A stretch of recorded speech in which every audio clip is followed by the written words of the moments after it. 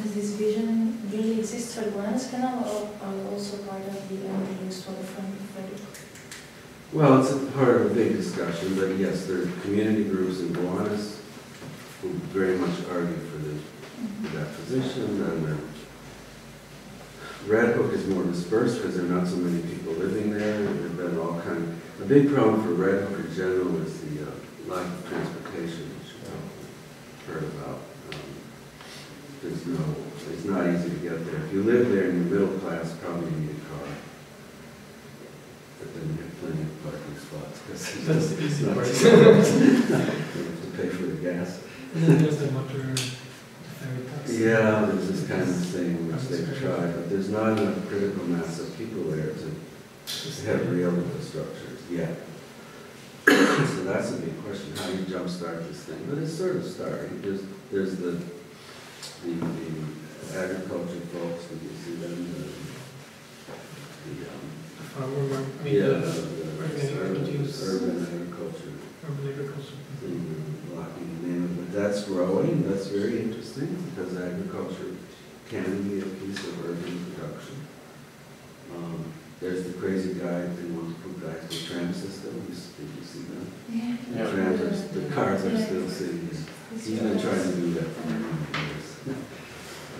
Since long before IKEA came, which is an interesting idea, but very hard to do for money reasons. There was a study about how much it would cost to reinstate the whole infrastructure. Yeah, to put the trackage back. Yeah. Then Sunset Park further down is interesting because there's a lot of issues that could apply in Red Hook, except in Red Hook there are not many people living. Sunset Park is a very strong community. Mainly Hispanic, been there a long time. Did you go down there at all? I mean, and that's the last working port. We spoke Brooklyn about Army Terminal. Yeah.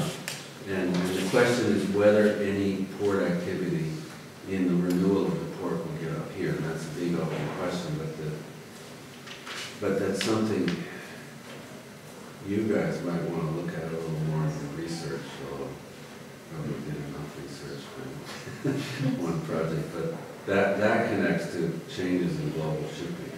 So we have two big changes: the widening of the Panama Canal and the opening of the Arctic because of the ice melt. And so there's all kinds of planning going on for that behind the scenes. And the big question is, what will that mean for Port of New York and New Jersey, and what will it mean for Red Hook? Because one theory has it that the whole of the New York port will have less traffic because of shifts in the global shipping. This is a complicated thing. You can find this if you're interested, but it relates directly to your site. And the major North American East Coast hub would be further south at Norfolk, Virginia, or that area. It's already a huge naval base. And then New York would become what is called a feeder port. So if you Google feeder port, you'll find, Google some of this, you'll find some simplistic easy stuff that are just, steer you around. If New York becomes more of a feeder port, probably there will be good reason to deliver directly to the New York City side rather than the New Jersey side. There's a whole theory that there will be much more use of smaller containers. So the question of bigger and bigger containers and bigger ships won't really apply for feeder ports. So if you follow that scenario, then parts of Brooklyn waterfront would re-emerge. Yes. Working. Right. Yes. And the big controversy in which this was discussed was where the Brooklyn Bridge comes in. Brooklyn Bridge Park. Just those warehouses just below the promenade. Where is it? the ones that are going to be destroyed. Well, apparently, I don't know if this, yes, this here. Here you look down and you see this. And there was a huge opposition to removing that, saying, okay, so then what, you know? Because that was working until pretty recently. Doesn't look that, but it was. I mean, in fact, there may still be a little bit of shipping activity here even now. So that's an interesting whole speculation. Officially, Bloomberg, the mayor, the city, they don't like to hear about this. Their vision of the city is more on the condo side. Yeah, public space. You know, plant grass and sell for a high price, but you know, the whole housing thing is going down the toilet, so you know, it's hard to, it's getting harder and harder for them not to think about a different picture of the city than just financing real estate. I mean, city economy has been, maybe it was like the Medici bankers or something, you know, they've been passing papers around for 50 years and getting rid of actual spatial infrastructure. But, you know, so the question is whether that stopped at the end or not. Now, if you go on the Sunset Park website, and they're called what? Elizabeth Young-Pierre is the head of the group that's... And the community center. No, what's it called? Yeah, but anyway... I can look it up. Yeah, I don't yeah. know. You'll find lots of arguments that they're making for having a combination of productive waterfront and community together. And they argue that they must be on their website. Elizabeth, Y-A-M-P-I-E-R-R-E is very interesting. I was head of that. Look up Sunset Park and you'll find it. But their argument was, that gets to the spatial issues, was that rather than the strategy of the city, which tends to be just to create linear green waterfront, that there needs to be another model which alternating uses and connects back in, to make the long story short. So that could be part of it. This is Maybe very on a short. community scale, not on a They were city-wide scale. already talking about shouldn't these greenway, as they call it, right? There's a greenway thing. Shouldn't it not be like this, anything around it, but maybe also pass? Well, that's exactly the argument. And they've done plans, and I don't know, I mean, also schools. The question is, can you have like shipping and then recreation, or connections back in the community, or shipping, housing? You know, what can be done on this axis rather than just thinking about the budget? So Aren't they like right now building or there's a design in Sunset Park for like a science center or something? there's some Real stuff big going on projects. there, yeah. But the last huge warehouse is there, the shipping warehouse. It's a very famous building. You can also find it on the website. So that was like the tipping point. They couldn't really argue to close that down because it was working. And I think that's starting to have more and more business, you know. So this is like, you're right in the middle of a debate on this whole waterfront thing. Waterfront production, and of course, green production, green city, you know.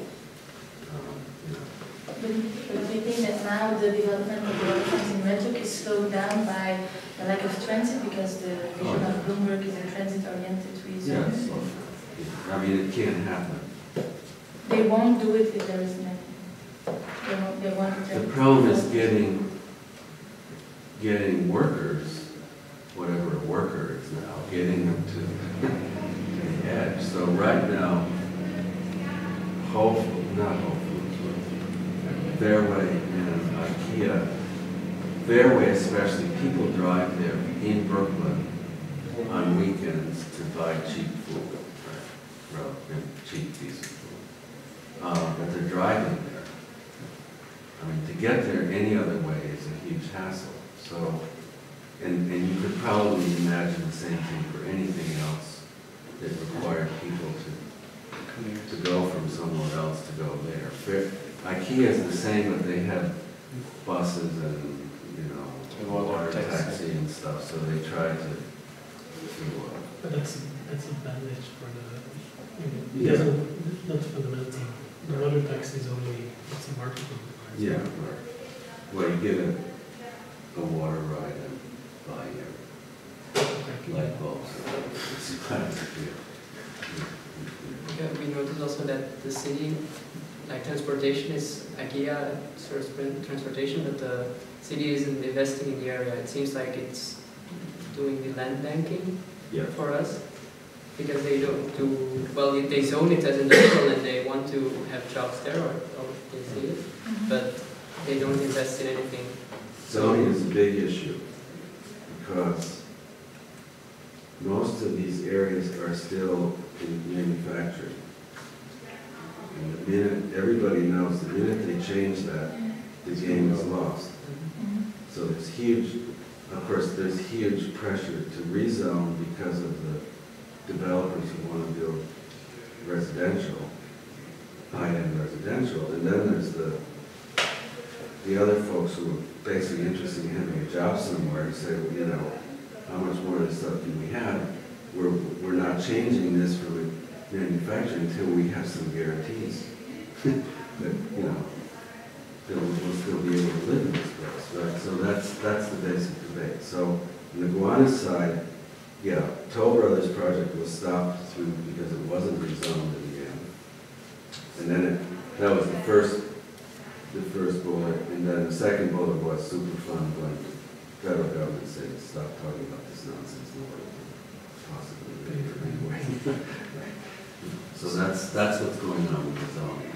So the waterfront is still a concern for the government. It's not that because of the economical crisis that they keep it like industrial to land bank it, to decline the property value. It's really a case of concern for the waterfront. No, it's just that there's no, it's not, in the Redwood case, it's not really practical to develop it basically because there's no transportation infrastructure. And because it's because of the economic crisis, they can invest in that. So isn't it a good thing that it's not? That there isn't any infrastructure, it can be a good thing. Sure, yes. For now it is, that's why it still counts. It also sets a straight in the future. The economic crisis is also a good thing, but because it gives a little time to plan, if anyone looks at such a plan. And you think the government is more lax to accept alternatives to private development? It's all local. We'll have a new mayor in a year. He's So I don't gonna know change what that's could be worse, but the present mayor, who's not stupid and has done some good things, his whole formation and his billions of dollars came out of media and ultimately Wall Street stuff, so he, you know, that's what he understands. Plus he's very impatient, so he doesn't want to hear about anything else. But that may change. It also may change of necessity because it obviously Wall Street isn't going anywhere. Wall Street is excessive, general term, but the official term was the fire, finance, insurance, and real estate, which is books written on, of course. Which you could look at, if you're interested in this industrial thing, look at, what's the thing, Bob Fitch's book, Assassination of New York, and then there's a couple of new ones, which describe how New York, by policy, removed all of its industrial production to the as IPCs. policy.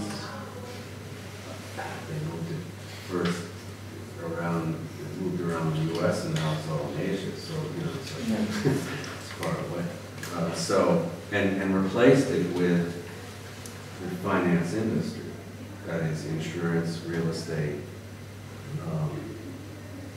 and finance, and of course concentrated in Wall Street. So the city economy survived on that until the bubble burst recently. So now you're in the middle, your site is in the middle of a huge, big discussion